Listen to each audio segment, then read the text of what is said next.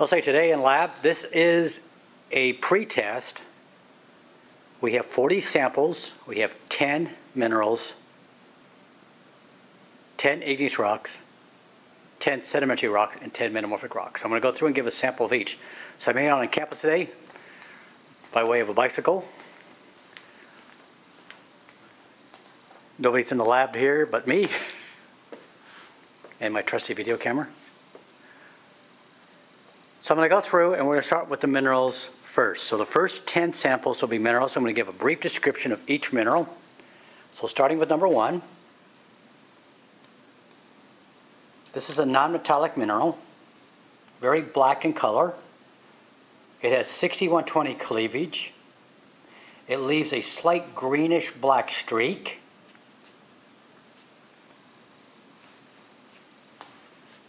And it has kind of a wood to fibrous look to it.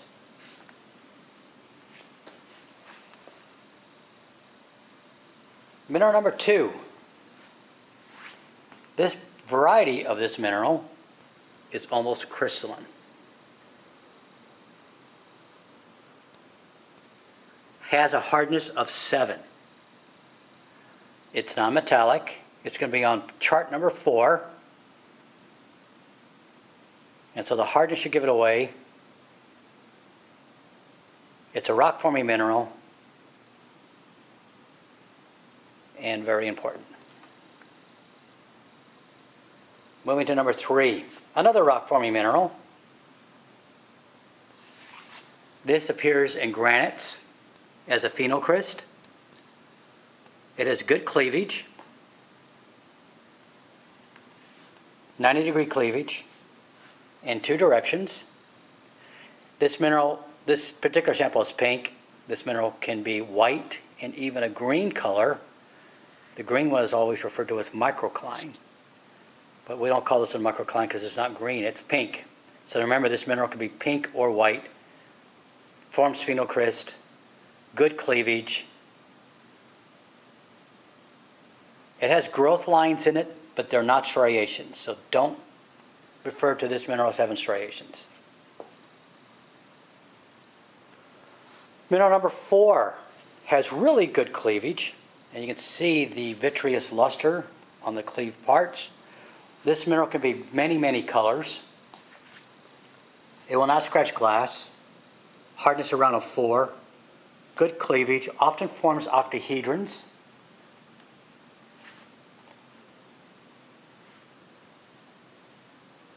Multiple directions of cleavage on this mineral.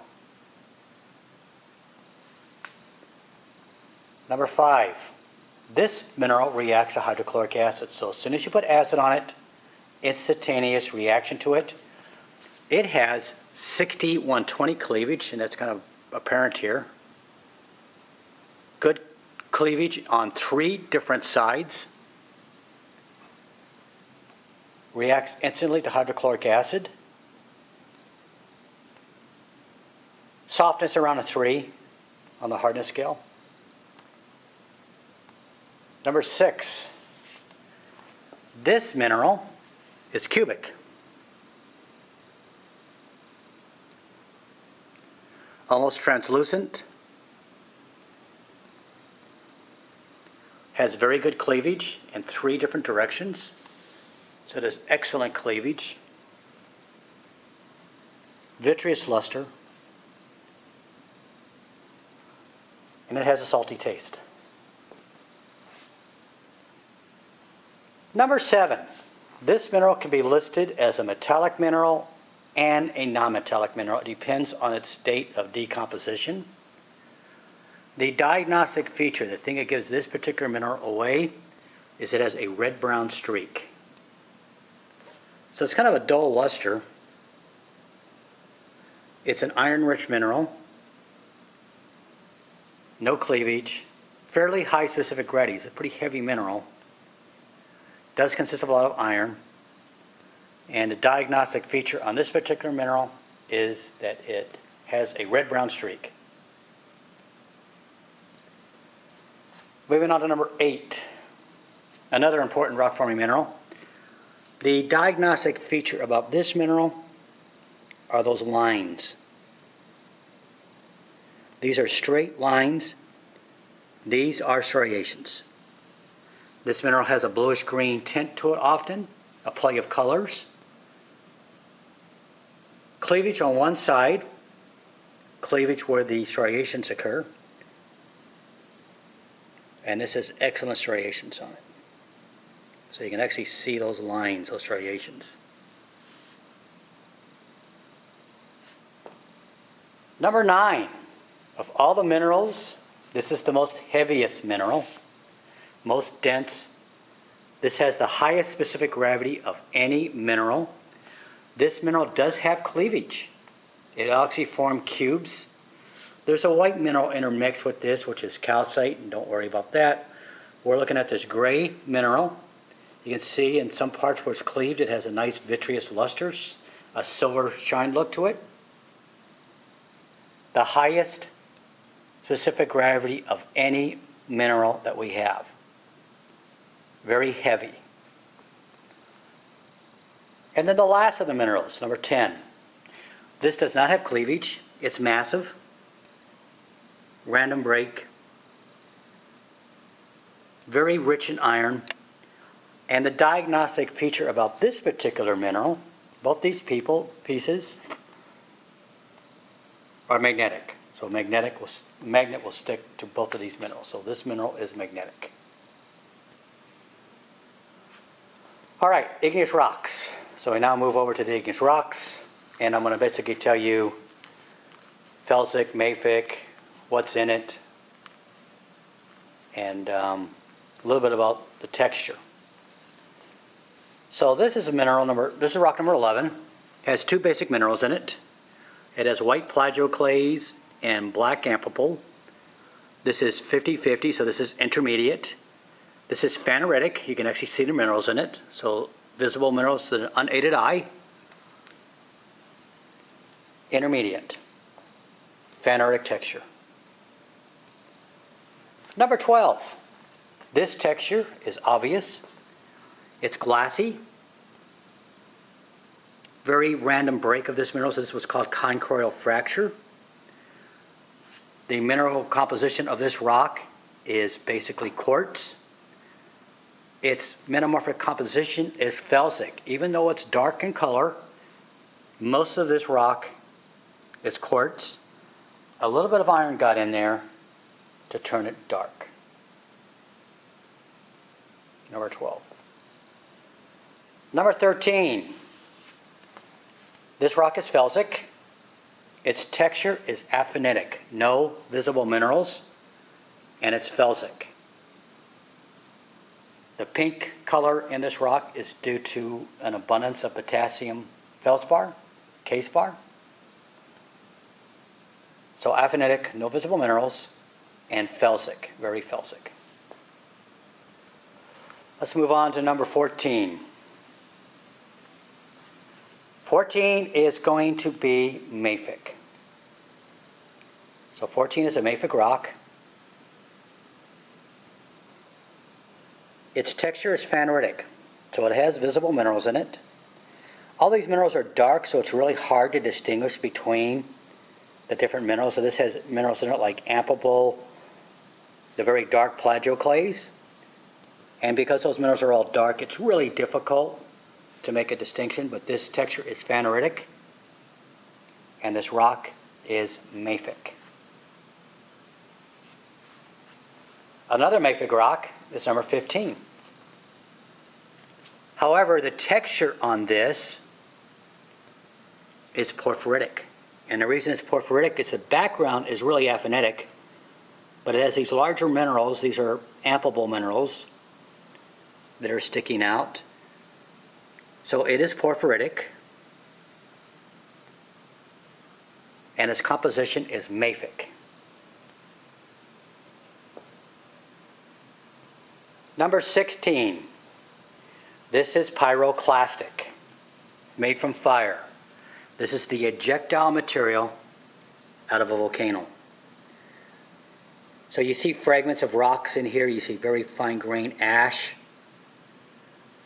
So again, texture is pyroclastic, and it's felsic. very felsic, very light. Okay, rocks number 17, 18, and 19 I put together for a reason. All three of these rocks are going to be felsic. What's going to differ about those is the texture. So this mineral, this rock here, has very large minerals. It has big pieces of quartz and large fragments of muscovite. So this texture is pegmatite. So pegmatitic is the texture. The composition is felsic, so it's quartz rich. It's very rich in quartz. Big old pieces of quartz in this rock and very large pieces of the muscovite.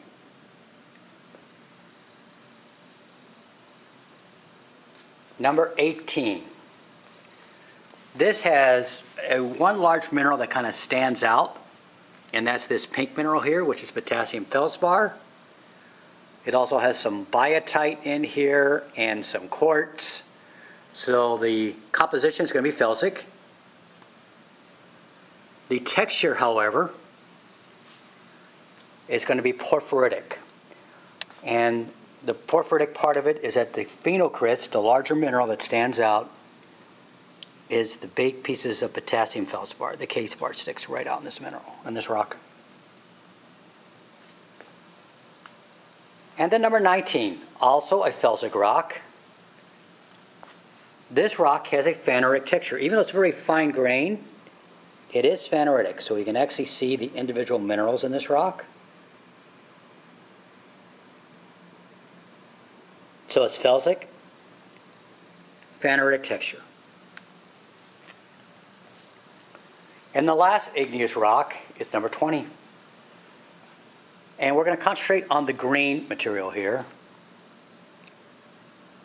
So if this was a mineral, we would call it olivine, but this is not a mineral. This is actually a rock. So this is ultramafic. The ultramafic rocks tend to be green in color. And so this green part here we're concentrating on. And so this is phaneritic texture. Often this kind of borders on aphanitic, but this is actually phaneritic. Visible minerals, ultramafic. And that ends the igneous rocks. Moving on to number 21, sedimentary rocks now. So all these yellow rocks, these yellow area, are all going to be the sedimentary rocks. So number 21, this is a clastic rock. Its grain size is sand. So it's a clastic or detrital rock. Its grain size is sand. It's going to be on the first chart of the sedimentary. And because it has a red color, we have to name it for the red color. So the red color is really important. It's an important aspect in the naming of this rock. So don't forget the red color. And this is going to be on chart number 1.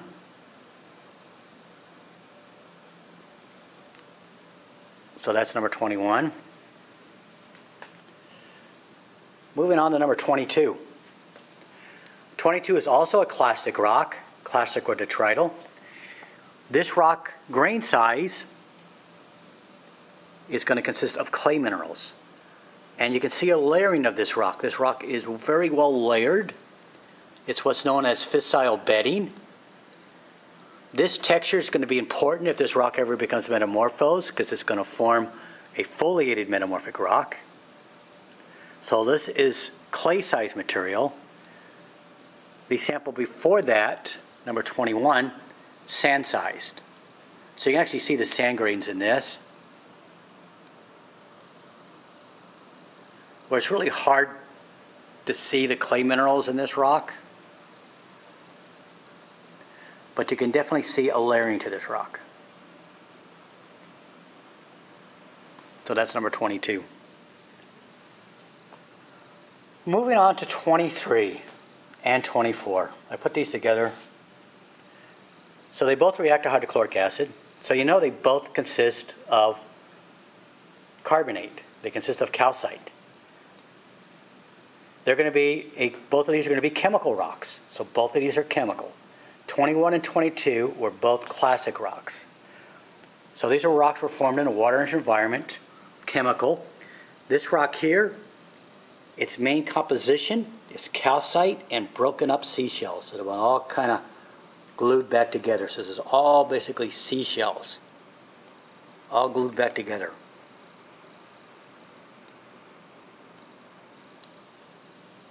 So that's number 23. And then 24 also reacts to acid, another chemical rock. This rock, when you put acid on it, it effervesces immediately.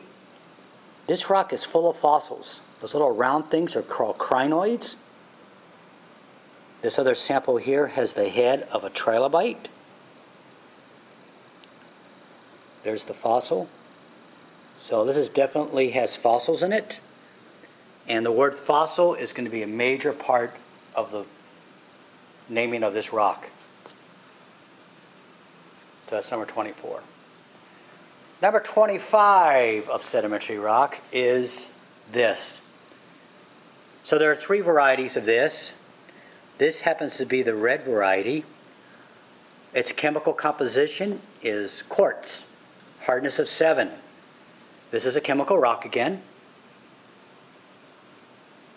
This is what makes up petrified wood. So I don't want you to name it as petrified wood. I want you to name it as the sedimentary rock. And there's three varieties of this.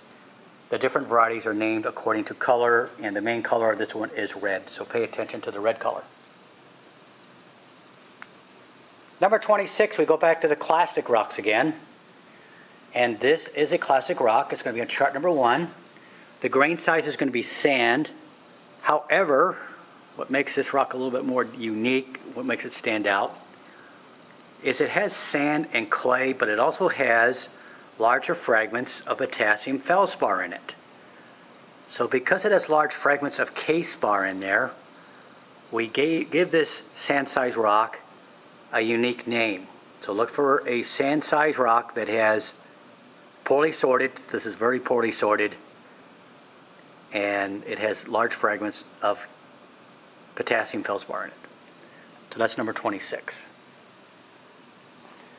Number 27. A classic rock. The grain size is going to be gravel. And so what you have to be careful about the gravel size rocks is you have to look, is the gravel rounded or is it angular? Rounded or angular. So that's the things you need to look for this particular rock. Classic gravel size rock, chart number 1. Now switching back to chemical rocks again. This rock's main chemical composition is organic carbon. This is a biochemical rock. It is layered. It is soft. It will burn.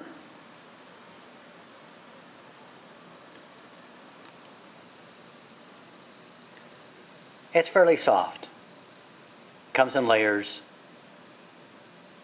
and burns. Number 29, back to the clastic rocks. So number 29, this is a classic rock. It's going to be chart number 1. Its grain size is gravel.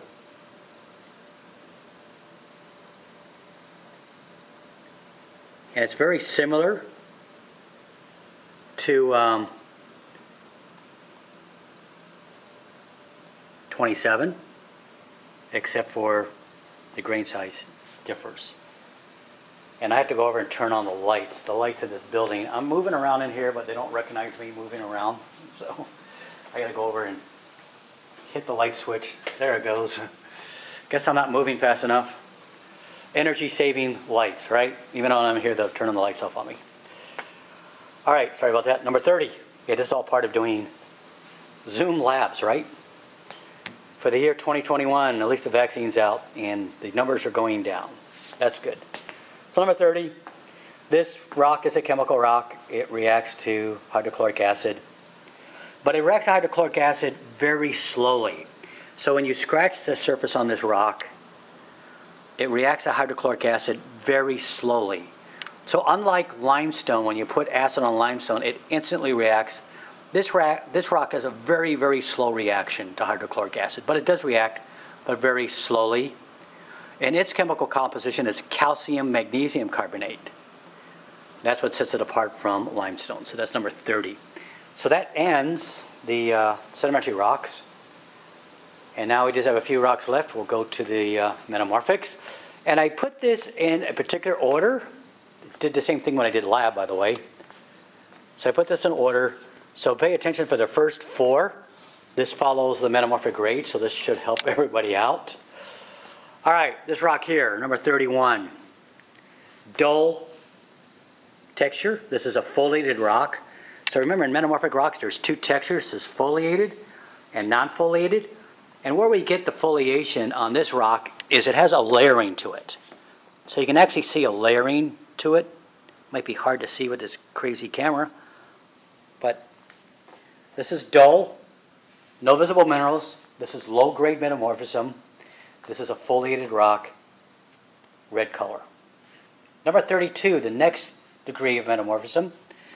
This is very similar to 31. Again, layering to it. But instead of a dull texture, this has a slight shine to it. So you can actually see a shine to this, you know, in comparison to 31, which is dull. This one actually has a little more of a vitreous luster to it. And that's because the minerals quartz and muscovite are coming out. 33, also foliated, but what's interesting about number 33 is this rock actually has visible minerals. This is full of mica. So lots of micas in this. Both muscovite and biotite, giving it this vitreous luster.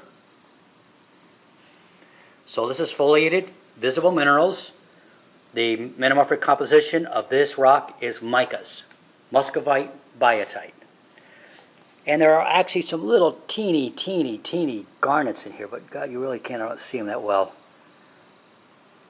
The garnets just aren't showing up in the camera, but I can see them with my eye. That's kind of strange.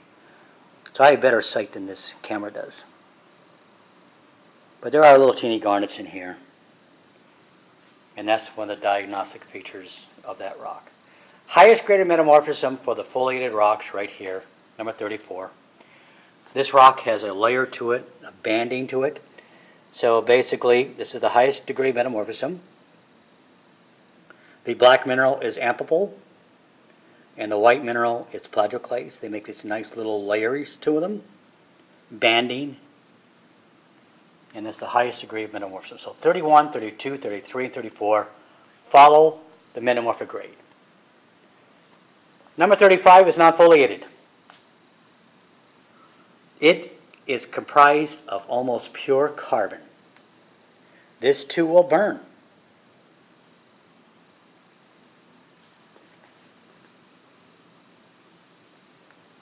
Non-foliated rock. 36, we go back in the foliation. This is the schistose phase of foliation. So this type of foliation is schistosity. And it is a black rock. And the main mineral in this is amphibole. So this rock is comprised entirely of the mineral amphibole. Just a bunch of teeny tiny little microscopic amphibole minerals. It does have foliation to it. It does have a layering to it. Very black color. The parent of this rock was either a gabbro or a basalt. Moving on to number 37. Again, a foliated rock. Green color. May be difficult to see the green color in the light in this room.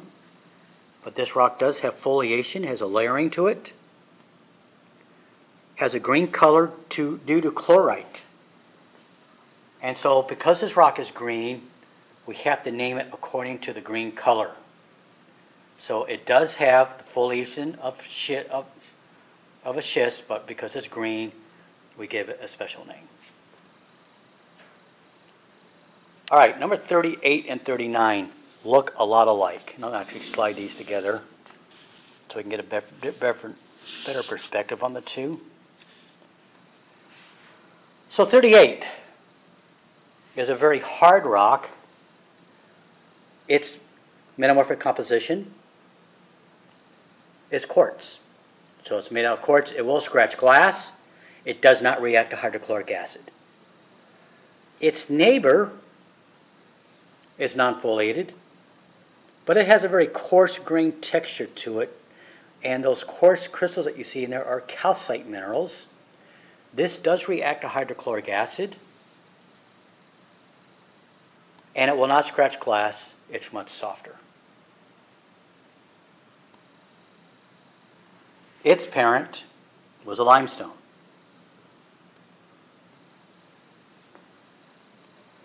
Number 40, the parent of this rock was either a conglomerate or a breccia. So it's easy to find the name for this rock. Just put the meta on top of it and you'll have what the name of this rock is. So its metamorphic composition is rock fragments and quartz fused together. Like I said, it was either a conglomerate or a breccia. And this is the metamorphic rock. So this ends metamorphic rocks, and this ends the pre-test. And so good luck. Go through your charts, go through your old labs. Everything I've given you we've had in lab, so I wouldn't give you anything that we have not had in lab. So go on the Canvas. Anything that you get correct on this is extra credit. The test next week will be laid out pretty much the same format.